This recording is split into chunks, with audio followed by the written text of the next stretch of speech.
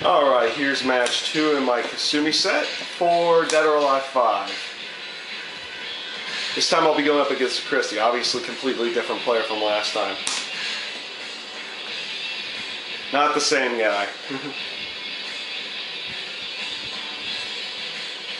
Christy's another very interesting one. She's another speed-based character. A lot of very quick strikes, very safe maneuvers from what it seems. Also has some very unsafe and very long combo ability.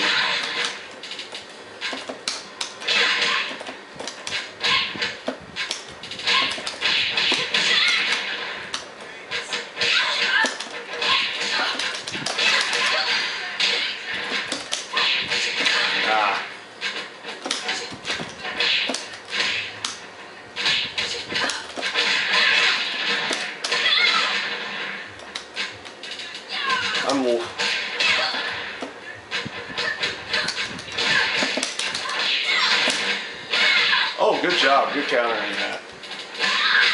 I should have tried to read for me to do a get-up kick there. He might have had me in another counter attempt.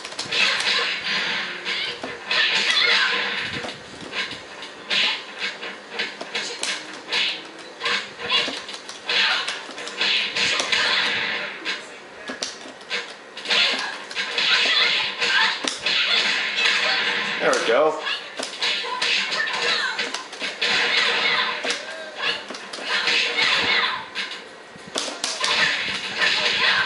Obviously that will not work there.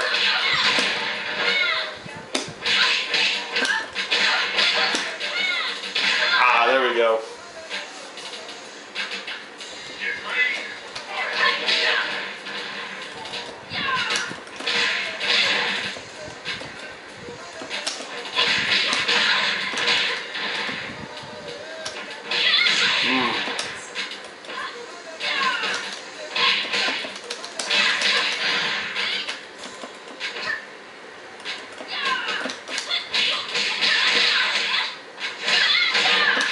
There you go. There's at least a little bit of an example. Chrissy has a lot longer combos than that, that I've actually seen. But that's a good example. You know, she has some very good combo ability to her. Should have tried launching there. I probably would have actually had the round if I launched.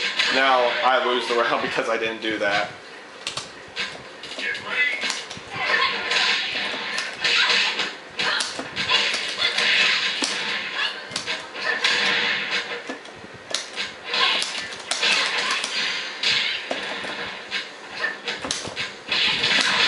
Okay.